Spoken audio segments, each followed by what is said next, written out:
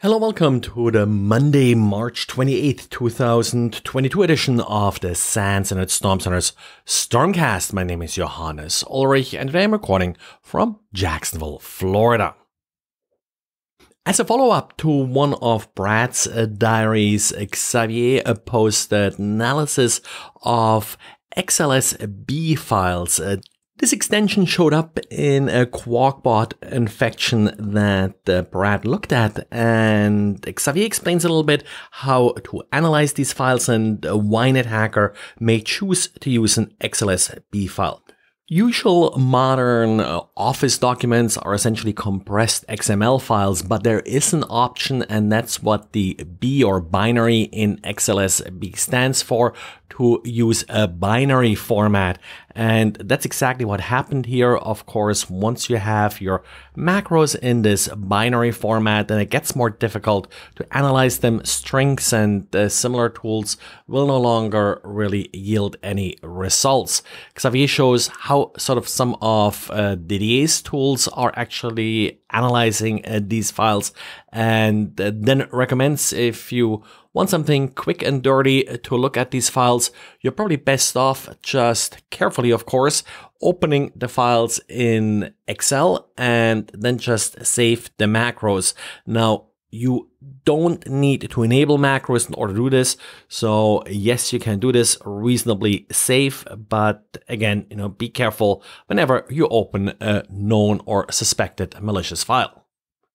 And Datadog published a blog post showing how the recently discovered dirty pipe Linux privilege escalation vulnerability can be used to break out of unprivileged containers. Now, in particular with Kubernetes containers, they demonstrate how a run C essentially can be used in order to break out. All the attacker has to do, and this is what this script released by Datadog does, is to wait for run C to run inside a container. Then the dirty pipe exploit is used to overwrite the run C binary on the host with a malicious binary, which then of course leads to a code execution on the host. Overall, no real big surprise. In essence, a container is a lower privileged process, so if I have privilege escalation and I can trigger it from inside the container, I may be able, like in this case, to break out of the container. And if you haven't patched Dirty Pipe yet, this may be another incentive to get that done quickly. And then we got an interesting vulnerability in PHP that has not been patched yet and appears to be quite easy to exploit. The vulnerability is in the filter var function. Now, filter var is designed to filter variables. So it's actually sort of a security function that's often used to validate user input. And in this particular case, the problem comes up if you're trying to validate a domain name. Domain names are not that 100% straightforward to validate, so it's nice to have a function available that does it for you.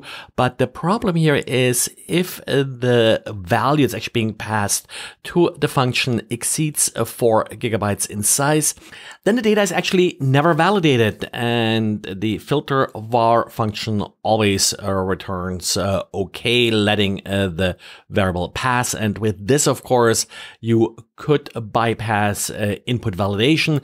Now, in particular for domain name, that's often interesting because domain names are sometimes passed to, for example, functions like ping or such. So filter var may be used here to make sure it's a valid domain name and you don't end up with a command execution.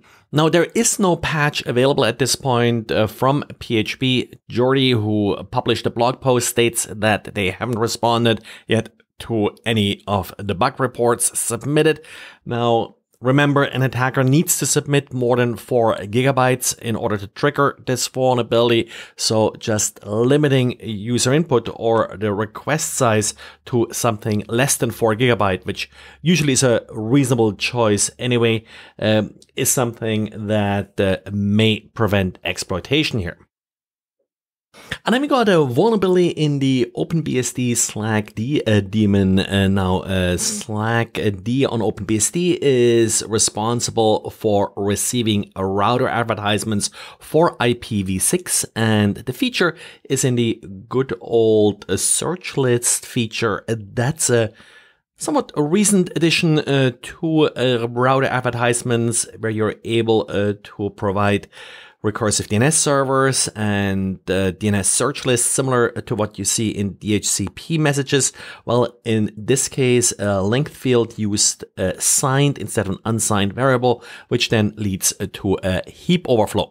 OpenBSD did promptly fix the vulnerability, and an update was published on March 21st.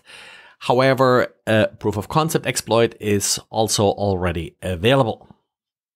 And we got a patch for Google Chrome. This one was released on Friday and fixes an already exploited vulnerability. So double check and make sure that Google Chrome is up to date. Well, and that's it for today. Thanks again for listening, and talk to you again tomorrow. Bye.